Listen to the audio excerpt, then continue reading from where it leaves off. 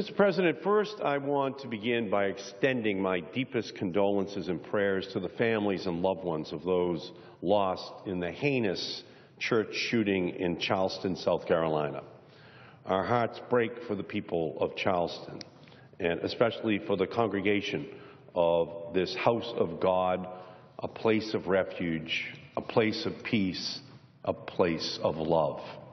The perpetrator of this hate crime must be found and swiftly brought to justice.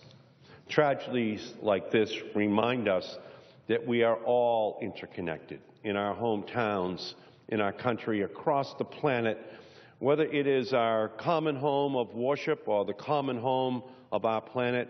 We are called every day to care for one another, especially those who are most in need.